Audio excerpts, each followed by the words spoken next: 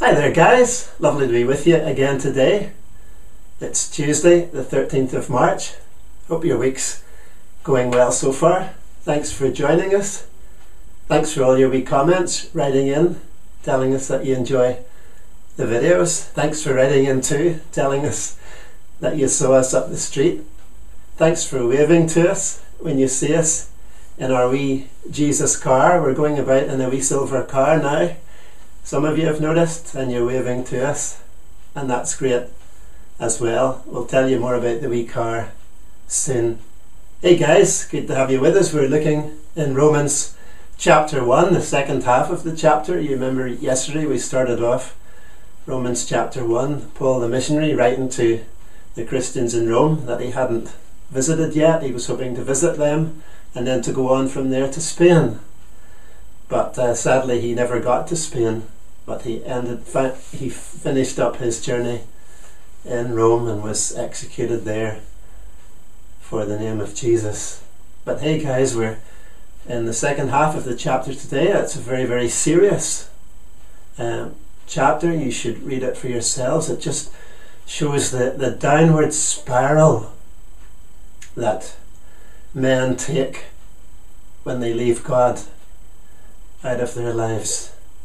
Hey guys, I've been looking back and I've been teaching children the Bible story for about 40 years or so, and it's wonderful to teach the little children about God and about Jesus, and their wee faces just light up, and they love the story when you tell them about Adam and Eve in the garden, and that God made the birds and the flowers, and that God made them. You know, their wee faces just light up because they know it's true.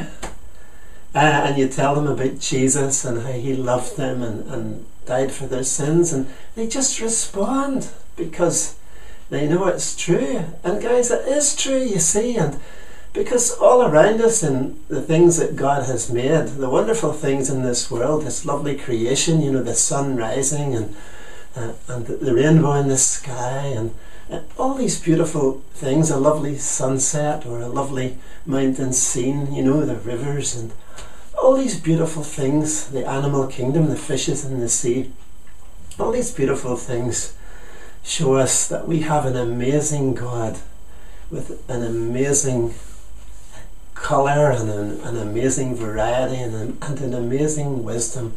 What a wonderful God we have. We can see it in the stars. You know, people have been talking about the planets that you can see at this time of the year. You know, outer space, it's absolutely amazing. And God made the stars. We sing it with the children. He made the stars to shine. He made the rolling sea. He made the mountains high, and he made me. And the children love. And it's all true, you see, guys. And you know it's true. But you see, as we grow up, we get away from the truth. You know, we get up and we get into our teens, and people tell us, oh no, they say, bad is good. You've got to do some bad things to enjoy your life. And you don't, there's no God, you know. We just came from, there was evolution, you know. It's just all happened. There was a big bang, you know, and there's no God. You just do what you like, live life the way you like. You don't have to believe in a God at all.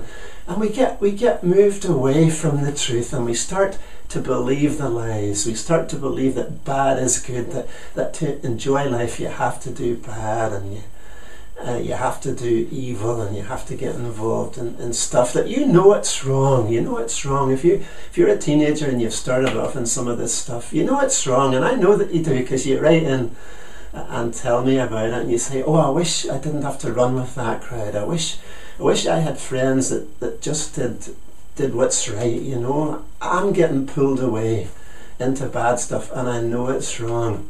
And you see, this is what happens, and we turn away from the truth about God, you know. We turn away from the truth that if you're going to be happy in this life, you need to follow God and do what's right. Hey guys, you don't need to do what's wrong. If somebody's trying to tell you that you have to do wrong, don't listen to them.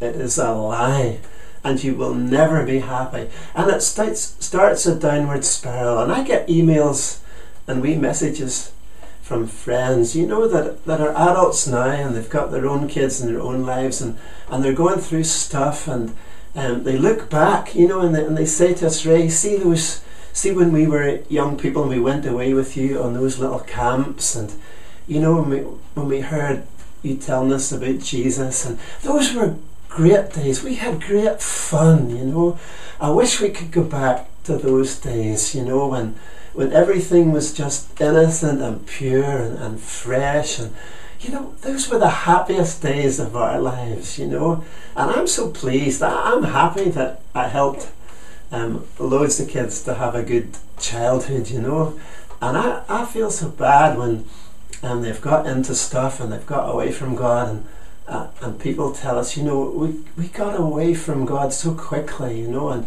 we went down. It's a downward spiral, you get away from God, you start believing the lies, and you start getting affected by other people, and you get hurt. Oh, so many of you are hurt, and hurt so badly, because people that you trusted have let you down, They've told you things, but what they told you was all lies.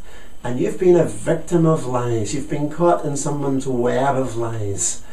And the devil's there too, to pull you down by his lies. And you get into the darkness, and you get into depression. And your life goes spiralling out of control. And maybe you try some other things to get a bit of relief. Maybe you turn to drink. Maybe you turn to drugs. Maybe you turn to some other things to try and get a bit of relief, But these are just idols, These are things that will never satisfy. To be satisfied, we need to turn back to God. You say, but will God have me back? Yes, He will. He's brought you to listen to my voice today. This little message is just for you. God is waiting. His arms are open. He wants you to come back to Him. He wants to bless you. He wants to forgive you. He wants to put His Holy Spirit in you. He wants to take you by the hand. He wants you to start on a new pathway, a new journey, a new adventure, a new way. And He has got good things for you. And He wants to help you and restore you. And He wants to build you, not pull you down. And if you've been living in the pigsty, we go so low sometimes, like the prodigal son. He ended up in the pigsty with the pigs when he had a loving father waiting for him back home. And that's us, we get so low. If you're living in the pigsty today, you've got a loving father that wants you to come home, that wants you to come back. And Jesus died for you, and He still loves you, as if you were that little girl or little boy on the camp with Ray and Trixie. He still loves you, and He wants you to come back. He wants you to come back to Him, and He will bless you.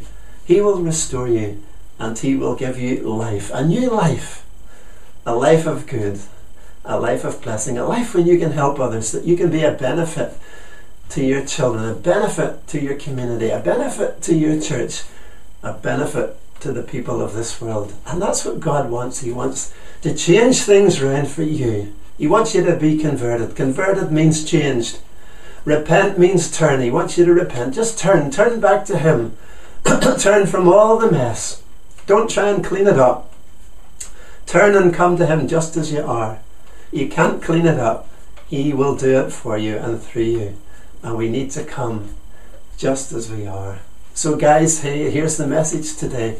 Bad things are not fun. The downward spiral. We become a victim of lies, a victim of hurts, a victim of letdowns, a victim of cheats, and we come into a hell on earth. And God doesn't want that for us. He wants you to have a good life, and He wants to take you home to heaven for the best life ever, in His presence, in His kingdom, in His beautiful heaven, forever and forever. And so it's all here for you. What have you got to lose? Just come to Jesus today. He's waiting for you, and He loves you. And Trixie and I love you all very, very much, and we want to thank you for watching today. God bless you, and see you all tomorrow. Maybe it's a little bit crazy to believe what I can see. Maybe it's a little bit crazy that my best friend is my savior. Maybe it's a little bit crazy that a king would give his life for me. Maybe it's a little bit crazy, but I've heard much stranger. 'Cause some things you gotta see by faith. Jump up and down, hey, jump up and down. I don't care what people say. Jump up and down, I'm gonna shout it out. I believe in Jesus.